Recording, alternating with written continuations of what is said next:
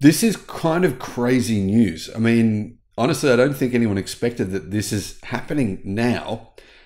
One of the biggest car companies in the world is setting up a mass production, not a pilot line, actual production line for solid state batteries in China today. Now, what is the energy density of these batteries? Are these solid state batteries revolutionary? Well, not yet quite, but this is still incredible news. Here is the details of the world's first mass production battery line for solid state batteries. Hello, my friends. Welcome to the channel. I'm Sam Evans. You're watching the Electric Viking. I can't wait for solid state batteries to be here. I think that it's going to be great for the industry. You know, they won't be in all cars. They'll be in just more higher priced vehicles, at least for the first 5-6 years. But after that, we're going to see solid state batteries in more affordable electric cars, providing ranges that will, put it this way, 2035, internal combustion is being banned in Europe. No one will care. No one will care in 2035 because you'd have to be an idiot to want to buy an internal combustion car in that year. 10 years from now, the entire automotive industry will be completely different and it's going to be absolutely mind-blowingly cool. So what is cool? What's going on right now? Well, first of all, Chery, they are saying that their new EV has a solid state battery. A lot of people were like skeptical, is this real? But news came out today saying Chery are building the world's first gigawatt hour level all solid state battery production line in Wuhu, Anhui province. The Anhui Daily reported that containers of equipment were delivered on November 18 to the factory site located in the Wuhu Economic and Technological Development Zone, says Car News China. This is like big news in China right now. Multiple media sources are reporting this is happening. The Chinese are kind of excited. So this is actually really good publicity for Chery and for EVs, EV makers in general. The first phase of the project covers 100,000 square meters, and it's a new solid state battery industrial park, which has been developed by 3 different companies joined together.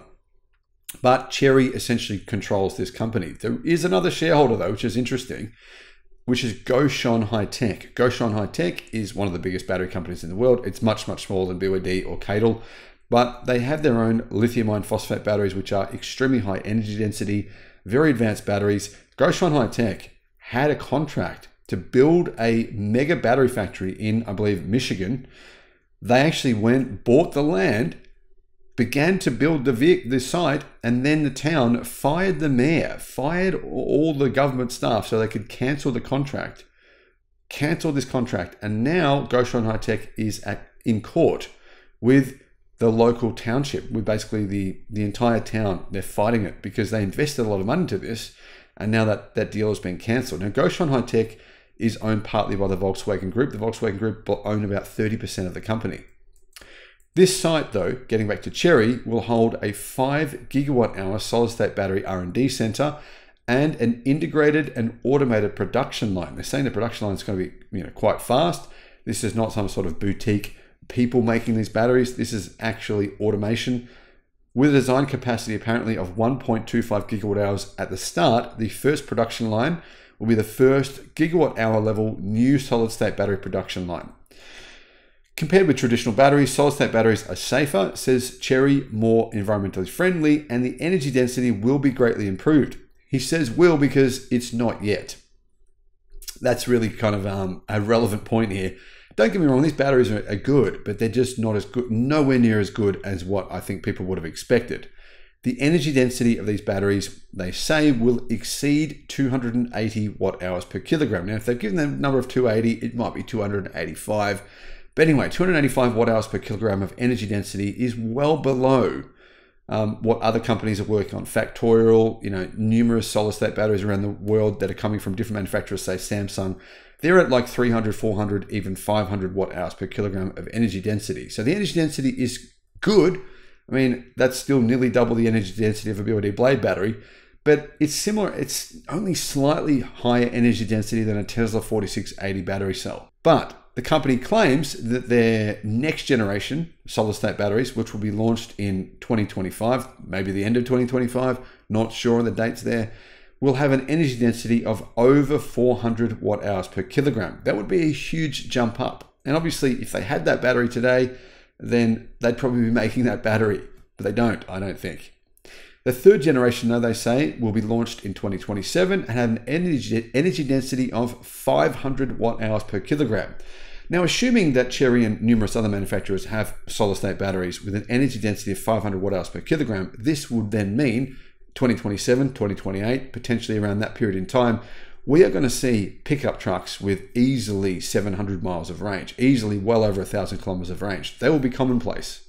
Can you see why actually EVs will take over much, much quicker than what people think? I mean, imagine being a pickup truck driver and being told that your diesel-powered pickup truck with a pretty large diesel or petrol gas tank has less range, even less range towing than an EV. That's what will happen. Sounds crazy, but that is actually what will happen. There's huge advantages to an EV: running costs, braking. You don't have to pay for braking, for brake pads and brake discs and rotors. Plus, efficiency is way better. Going down a hill, you can recover all that energy you've lost. Being able to charge your EV. By 2027, 2028, 29, there will be so many fast chargers in multiple countries around the world. The United States, Europe, Australia, China.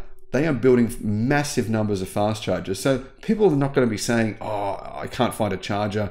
That's not going to be the case. So if you combine that with the fact that solid-state batteries can potentially charge much faster than non-solid state batteries, possibly up to 800 kilowatt charging speeds is what I'm hearing, and therefore around a 5-minute charge. If you look at all that and put that all together, you've got to say internal combustion, gasoline cars, diesel cars, they will actually go extinct much quicker than what people realize. It's like a combination of different technologies combining together. The other key here is this: the cost of battery production. The cost approximately goes down by 20% for every doubling in production or every doubling in investment spent. So the cost of batteries is going down. There's other numerous reasons why battery costs are falling as well.